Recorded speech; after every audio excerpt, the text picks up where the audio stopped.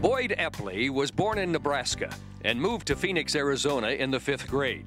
His interest in weightlifting began in high school, where he trained with a classmate who later went on to win numerous weightlifting competitions.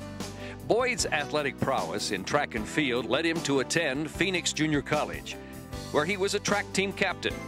His event was the pole vault. After graduating in 1968 with his associate's degree, Boyd attended the University of Nebraska and was the university's first 15-foot indoor vaulter. He also became the university's pole vault record holder his junior year.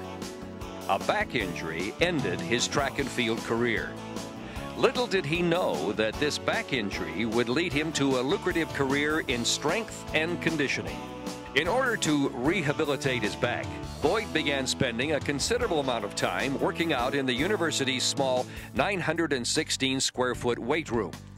Soon, a group of football players who were also rehabbing began joining him in his training.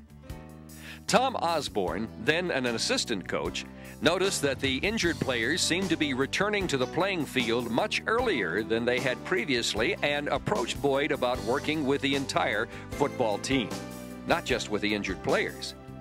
The head coach, Bob Devaney, was skeptical, but agreed to give Epley a one-semester trial period.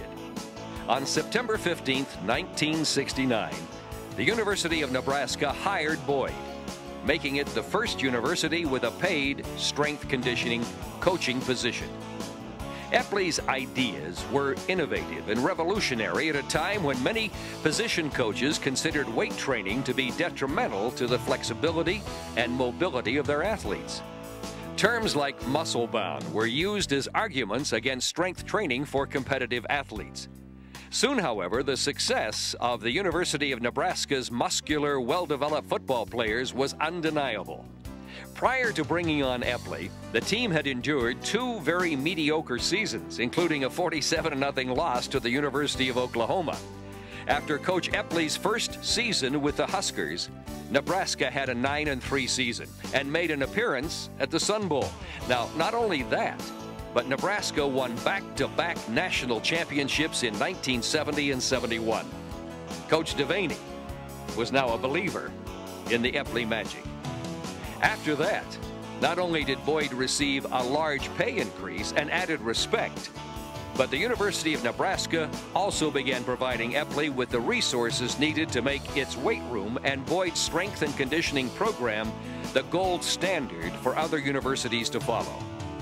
Coach Epley developed a program in which he incorporated techniques from powerlifting, emphasizing the squat, and from the explosive Olympic lifts. He also incorporated the implementation of the vertical jump as an important testing tool. Epley's strong belief in the importance and value of a solid strength and conditioning program led him to start a professional organization for others who were interested in pursuing a career in this new field. It was called the National Strength Coaches Association, NSCA.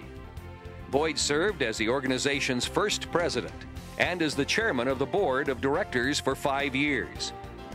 Coach Epley was presented with the association's first National Strength and Conditioning Coach of the Year award in 1980.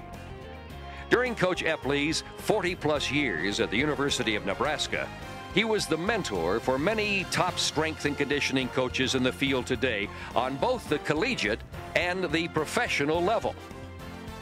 Many consider him to be the father of modern strength and conditioning because of the significant influence he has had on the development of this profession. Indeed, on the cover of the 2001 edition of the American Monthly Football magazine, he's featured as the godfather of strength and conditioning. Whatever he is called, Boyd Epley's name is truly synonymous with strength and conditioning. During Coach Epley's extensive career, he also received the Teacher's Bell Award for 17 years of teaching service from the Dean of Nebraska Teachers College. He was also the recipient of the 1993 Lifetime Achievement Award from the NSCA, the first ever given. He was also inducted into the Nebraska Football Hall of Fame that same year. In '99, he was named one of college football's top 100 most important people in the century. In 2001, the weight room of his alma mater, Phoenix College, was named the Boyd Epley Strength Center. That same year, an original board member of the Collegiate Strength and Conditioning Coaches Association, Coach Epley was one of the first 10 individuals to receive the prestigious title of Master Strength and Conditioning Coach.